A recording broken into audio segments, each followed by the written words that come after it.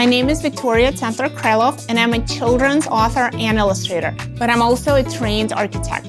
Together, these disciplines have led me to create enriching books for young audiences.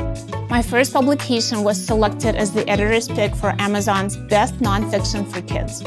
I've had the chance to collaborate with the Wall Street Journal, the Boston Globe, the Washington Post, and the New Yorker.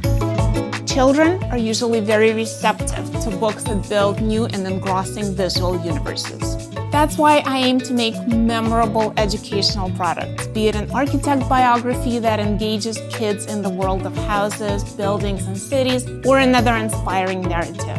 Watercolor, with its magical and fleeting outcomes, is my favorite tool to achieve this. I'm keen to push the boundaries of this technique digitally, as it allows me to reach an unimitable style. In this Domestika course, you will learn how to create and design compelling stories for young audiences based on real people's lives. For the final project, you will produce a representative illustration for a future publication about an architect's biography. To begin, we will choose an idea, start the research process, and explore references. We will select a mood and create both the digital thumbnails and the sketch for a final spread. After organizing the materials for painting and working with different watercolor techniques, we'll enhance our piece digitally. Finally, I will show you how to prepare your art for delivery, pitch it to publishers, and build buzz around your project.